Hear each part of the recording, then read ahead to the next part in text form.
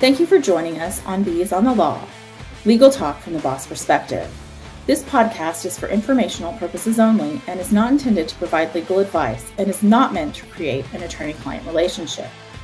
Also remember, laws change and differ from state to state, so this is not a substitute for seeking legal advice in your jurisdiction on the current law applicable to you.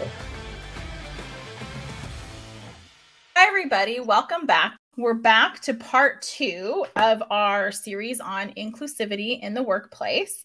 And we're back with Kelby Accadi Harrison, who, as we mentioned before, is a doctor in ethics, gender, and sexuality. And she is a published author of Sexual Deceit, a book regarding LGBTQ identities. And she is currently a professor of philosophy and religion at Hutchinson Community College.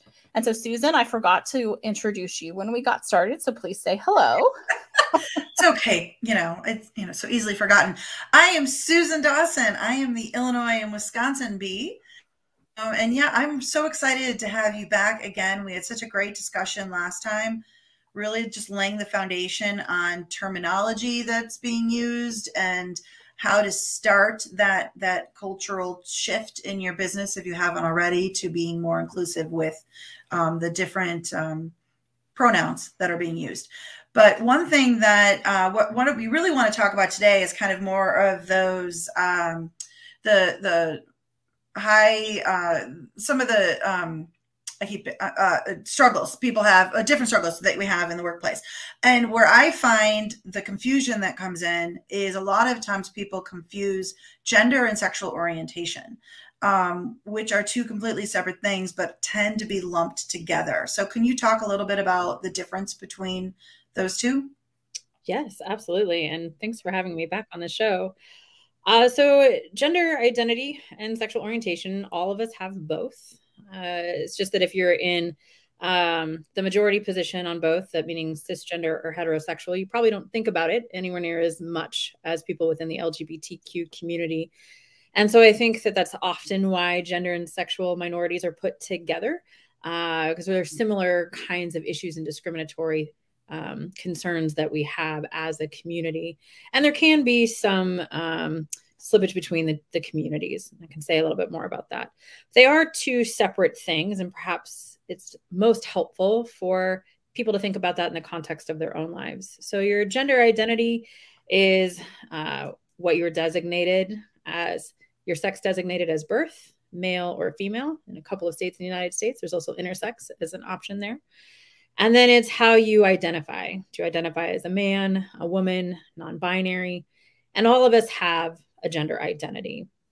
We all also have a sexual orientation, who we're attracted to and who we primarily choose to date and or mate with, build lifelong relationships with, or even short-term ones. And so the dominant category would be heterosexual, male and female partnerships. There are gay and lesbian relationships, male-male, female-female relationships, bisexuality, which somebody can be paired with what is often considered to be either gender. Younger folks prefer the language of pansexuality, including kind of a more nuanced understanding of how gender works. It's not just male and female. We've got non-binary and gender non-conforming, so making room for more gender identities in there. So gender identity is important for sexual orientation because we have people who we are attracted to, and usually their gender plays a very important role in that. But there are two separate identity categories. They just play an important role cohesively. However, if you're transgender, that doesn't mean that you are necessarily of any kind of sexual minority. So you could be a transgender man, meaning you were designated female as birth. You now identify as a man, and you could be heterosexual. You're attracted to women exclusively. So you'd be a heterosexual transgender man. Does that help? That helps a lot. And I think it also helps as we start talking about some of these issues that can arise in the workplace, because obviously one of the goals is to make the workplace more inclusive, because I think you noted last time, Kelby, there's a huge study by McKinsey that really shows that inclusivity creates a more productive and, quite frankly, more profitable workplace. Mm-hmm. Yes, people who feel supported and understood in their workplaces, their places of employment, are better team players. They'll work harder and more collectively. So it's better for the business bottom line. And so one of the issues that I know can arise frequently is, how do employers address employees who are resistant to the change or having issues with another employee? For example, someone whom they believe identifies as female but uses the male bathroom. How does an employer start a conversation with the employee who's having an issue with that? So I think we can start with the bathroom issue, because that seems to be a source of anxiety in a lot of public spaces and work environments and schools. The first thing to know is that the law is on the side of transgender inclusion, that trans folks are allowed to use whatever bathroom is in accordance with their gender identity. And research studies have shown 100% of the harassment in bathrooms when it comes to trans folks are against the transgender people. So there's never been a case where a transgender person has gone into a restroom that coordinates with their gender identity and has harassed someone else. That seems to be the anxiety. Typically, they are the one who gets harassed. Right. So an employer needs to be mindful of that and mindful to protect the trans person's rights in being able to use the bathroom safely without being harassed, without being given side glances, hurtful commentary, in a way that all of us want to feel safe in the restroom. There can be some slight facilities modifications done to restrooms if this becomes a source of anxiety for folks. Little strips of metal can be added to the outside of a stall door to cover that gap that is so common. It's a very cheap upgrade, very affordable upgrade, and can make everyone feel just a little more comfortable in a restroom, like they have a little more privacy. As a general rule, cisgender folks have bathrooms everywhere that they can use comfortably, and transgender folks do not. So let's say that there is an employee who feels very uncomfortable using the restroom on the floor that they work on because a transgender colleague also uses that restroom.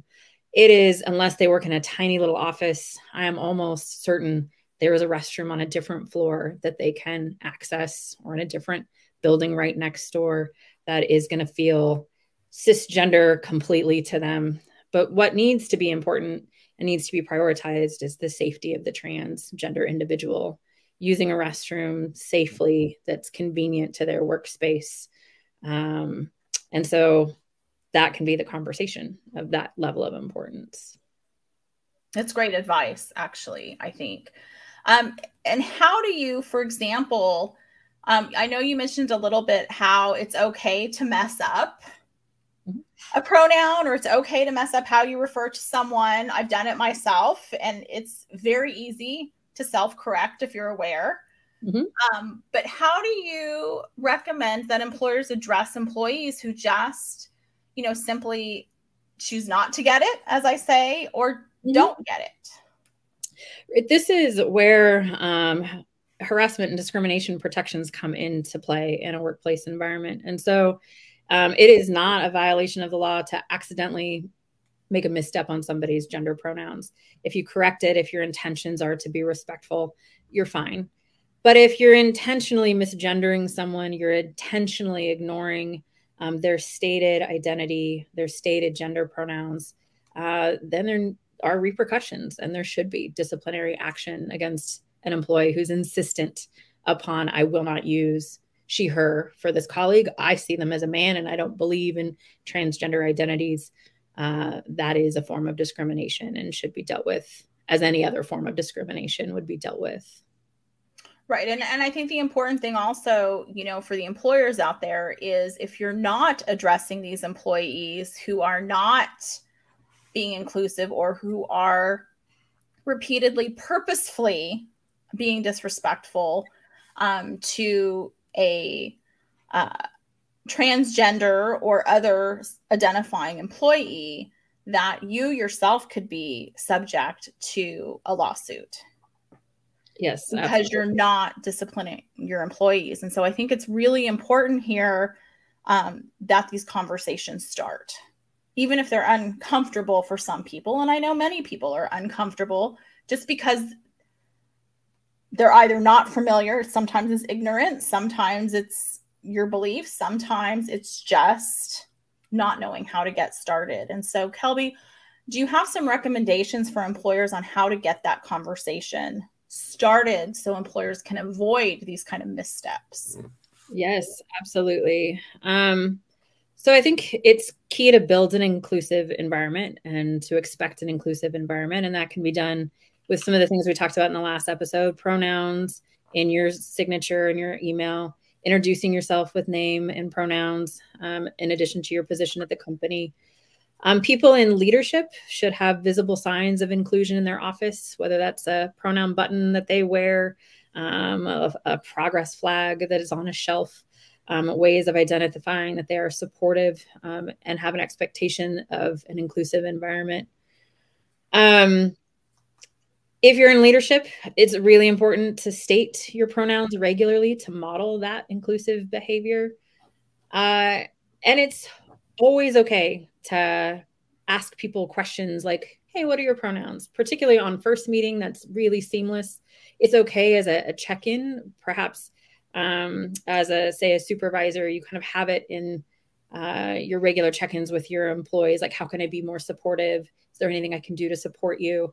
And if you're asking all of your employees that on a semi-regular basis, you make room for an employee saying, hey, my gendered pronouns are changing. Can we talk about how to have the work team come on board with that?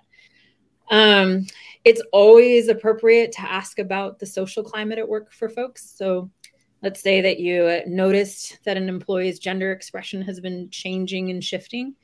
It's completely okay to say, everything going well with your colleagues? To ask other colleagues, do you think everything is going well? Have you noticed any discomfort with anyone? To just check in, make sure there is no harassment or bullying or people having side conversations that are disrespectful.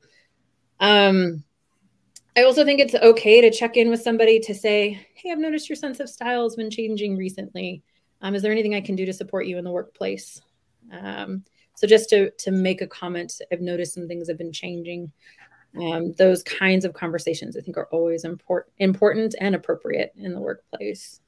I think it's great the way that you phrased that, because many employers would go up to that individual and say, hey, I see you're dressing differently. Are you transitioning? Right? They would jump right to the question. And that's really not necessarily appropriate. It's for that employee, that individual, to come to you to express if they wish to talk about that transition. But you're still, the way you phrased it is so beautifully said, because you're still saying to them, how do I support you, without really going into any personal issues that individual should be able to deal with and address in their own time and in their own way. Right. Yeah, absolutely. Right. And so it may not be until the fourth time you've offered, how can I support you, that they finally say, hey, I'm ready to tell my colleagues that I am going through a gender transition. Can we talk about some ways to get that communicated? Right. But just reiterating, I'm here to support you. Is there anything I can do? And that does kind of leave the timing in the person's hands who's doing the transition to come forward when they're ready. I also liked, when we were getting ready for this recording, we were talking a little bit about those resistant employees. And you were also, and I just want to give you an opportunity to say it again here, you were also saying to those individuals how, they can be true to themselves and how we can be here to support you as well. Even those individuals that feel that the shift might be somehow trampling on their own rights, whether they're right or wrong about that, they might have that belief. Can you talk a little bit about that? Because I thought you gave great examples on how to address that.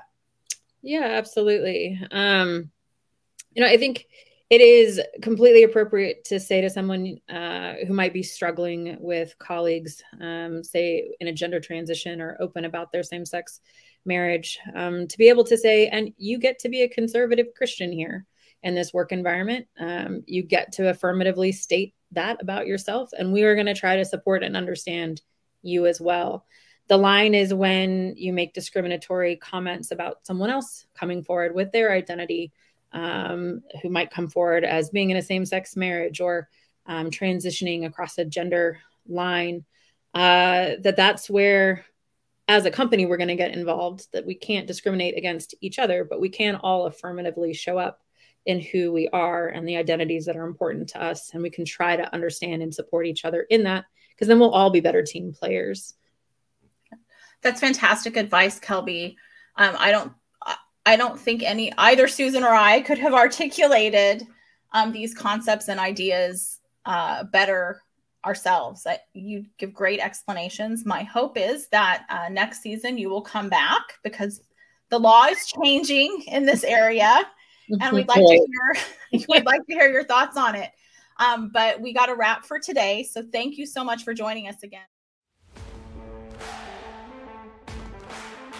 Thank you for joining us on today's podcast of Bees on the Law. Don't forget to like and subscribe to our podcast. We also welcome any comments. If you'd like to get in touch with us or suggest a future topic, you can email us at beesonthelaw@gmail.com. And because we're lawyers, we need to remind you that this podcast is not meant to provide you with legal advice and does not create an attorney-client relationship. Thank you again for joining us, and have a great day.